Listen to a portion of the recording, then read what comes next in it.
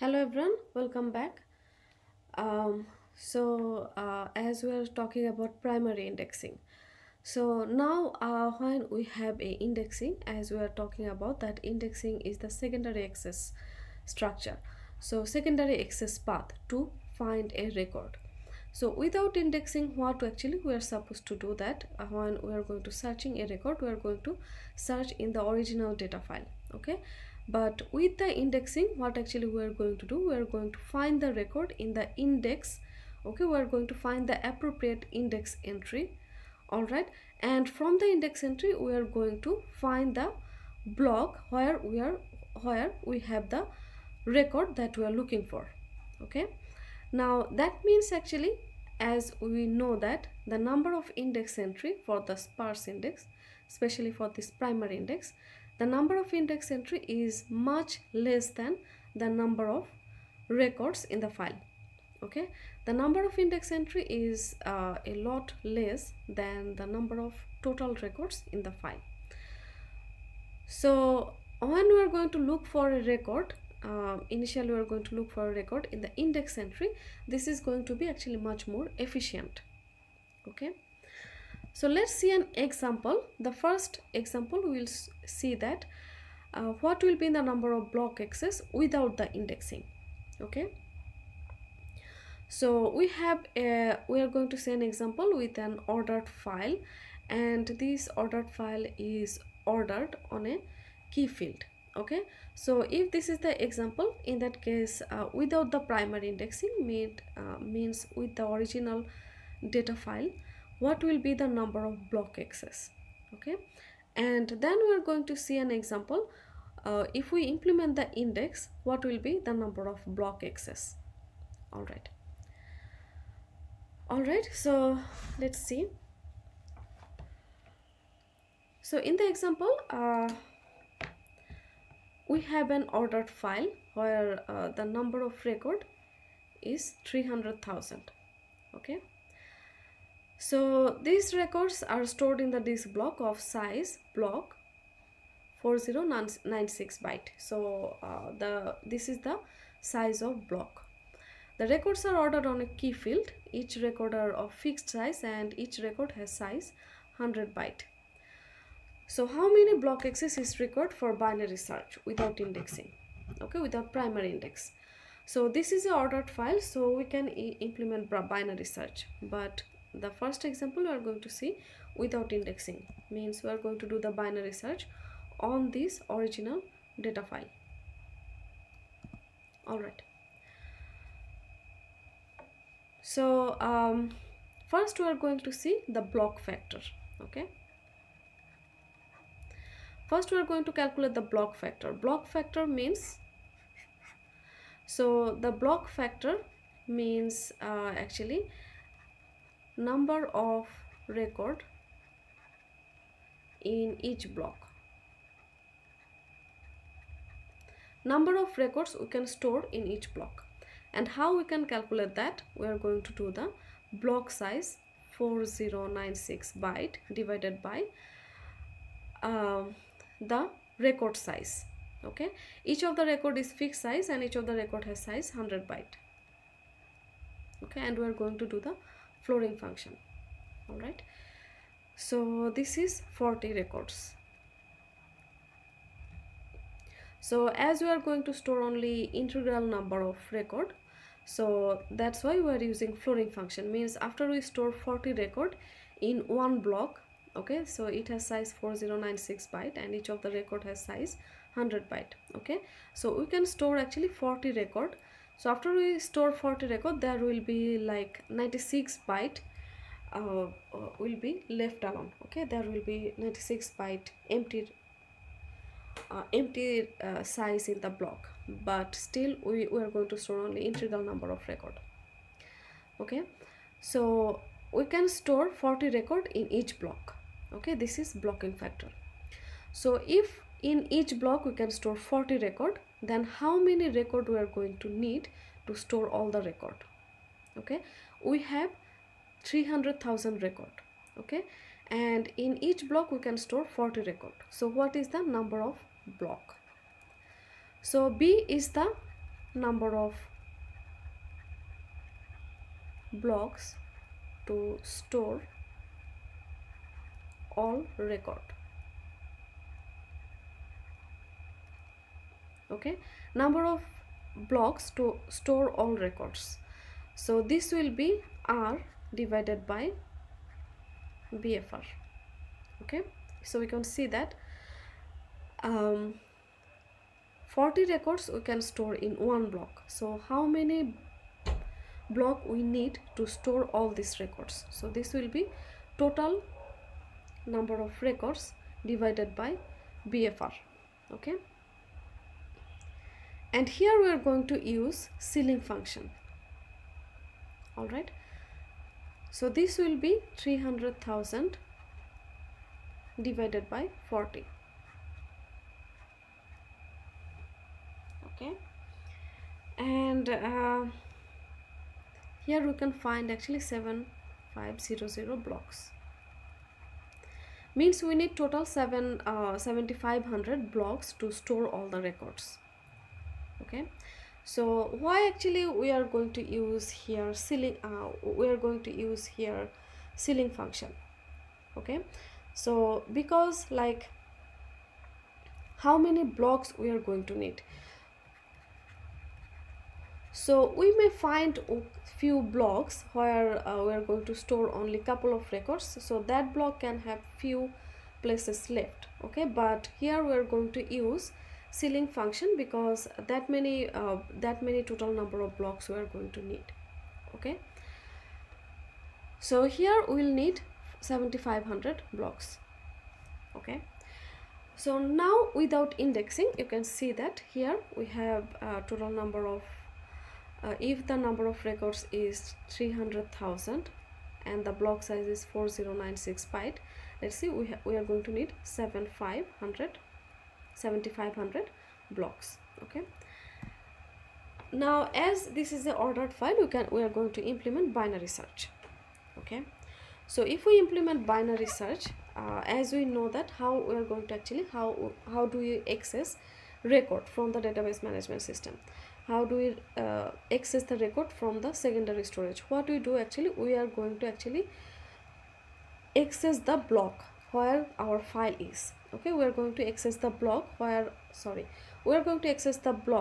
our record that we are looking for.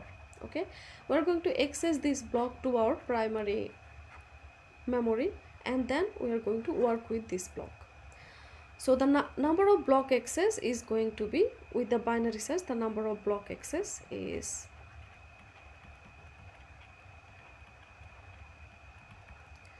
log 2 base b. Okay, all right, so it will be log 2 base b means log 2 base 7500. So this is going to be 13 this is going to be actually 12 point something. I guess this is going to be 12 point something, but so we are going to use the ceiling function, and this will be 13 block access. Okay, so without the primary indexing, if we are going to access, if we are going to find the record from the original data file, we are going to need the 13 block access to find a record. Okay, with the ordered file, and if as we are using binary searching. All right, now we are going to see with the primary indexing how this searching is going to look like. Okay, how many block access we are going to need with the primary indexing. So for the primary indexing, we are going to need a auxiliary data structure where we are going to store each of the index entry. Okay, so each of the index entry has two fields, the primary key value and the block pointer. Okay, so we need to know what is the size of each of the index entry. So here it is given that each of the key field value is 9 byte. Okay, so index entry has the first value is the key field value. Okay, and the second value is the block pointer. So the key field value is 9 byte and the block pointer has size 6 byte. Okay, So the index entry where the first is the key field value, it has 9 byte, and the second is the block pointer which will point to the block, this is 6 byte. Okay, so the whole index entry size is, so the size of the index entry is v plus p is 15 byte. Okay, all right, now we are going to calculate how many block access is required to search an entry using the primary index. All right, now each of the index file we are going to also store them in block. Okay, each of the block size is 4096 byte. So for index entry, to store the index entry, we are going to calculate the blocking factor for indexing. Okay, blocking factor for indexing, that's why we are using the I to denote that this is the blocking factor to store the index entry. Now the index size is 15 byte and the block size is 4096 byte. So this will be 4096 divided by 15. Okay,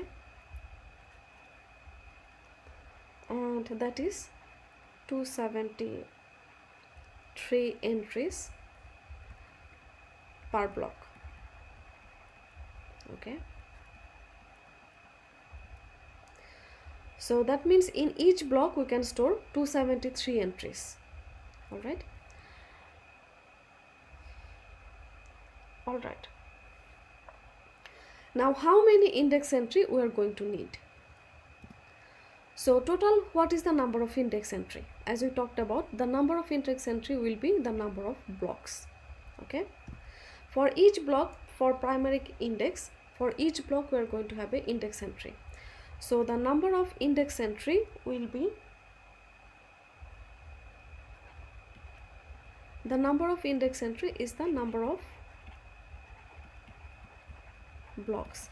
And what is the number of blocks here? This is 7500 block. Okay, so the number of index entry is 7500. So here in the same using the same example, you can see that we are going to have a 7500 index entry. Okay, sorry, so this will be actually number of blocks, this is actually number of index entry.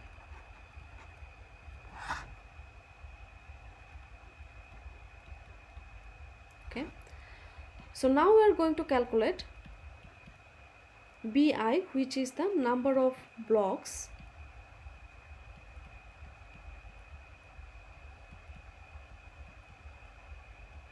to store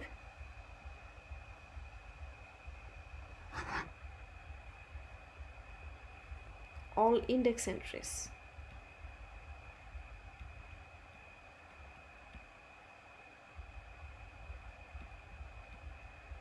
Okay, and this value will be, we have 7500 index entry divided by the blocking factor for index is 273.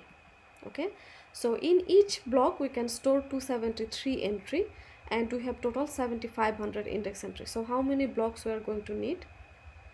This is 7500 divided by 273 and we are going to use the ceiling function. Okay, and here this is actually 28 block. So we need total 28 blocks to store all the index entry. Okay, to store all the index entry. So 28 blocks. Now we know that index field, each of the index entry will be also ordered. Okay, each of the index entry will be also ordered on the key field, on the field that we are creating the index. Okay, so here also you can use the binary search, and what will be the block access? Okay, using the binary search, so it will be log2 base bi. Okay, the block access will be log2 base bi, which is log2 base 28. Okay, and we are going to use the flooring function, and this one is actually 4 point something, but we are going to need 5 block access. Okay, so I'm going to use a additional slide. Okay,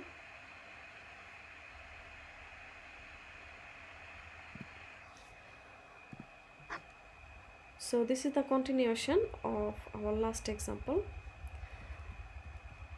So number of blocks to store all the entry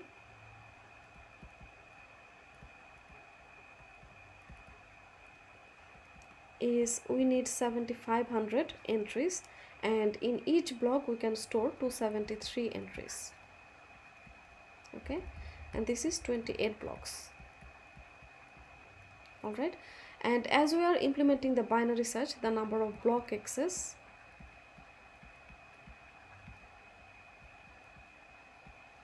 and we are going to do the block access on the indexing field, right? So as we know that now when we are going to look for item, we are going to look for an item in the indexing entry. Then we are going to actually find the block pointer, and following the block pointer we are going to fetch the block. Okay, so the number of block access will be now log2 base bi, which is log2 base 28, and this value is 4 point something, but we are using the ceiling function, so it will be 5 block access.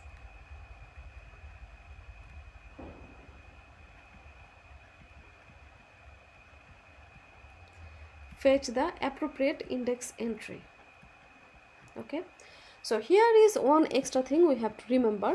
Now let's how this is working. So we have when we are going to find the appropriate index entry from this all the index entry, we need 5 block access. Okay, now 5 block access. Now when we find the appropriate index entry, what actually we are going to do, we are going to follow the block pointer, and then we are going to access the block where our record is. Okay, so this 5 block access means, using the 5 block access we can actually find the appropriate index entry that we are going to need. Then we are going to need an additional block access. By following that, we can access the block where our original records are. Okay, so the number of total block access is, actually we are going to add 1 with it,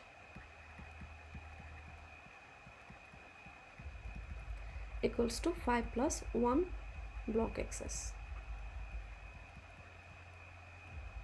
which is 6.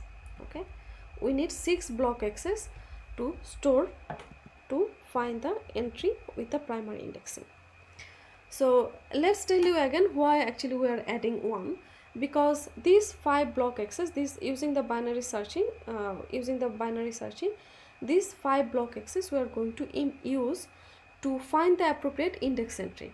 When we find the appropriate index entry, then we are going to follow the block pointer, and using the block pointer we are going to access the block where we have the original data file. Okay, and we are going to access the block, we are going to fetch that in our main memory.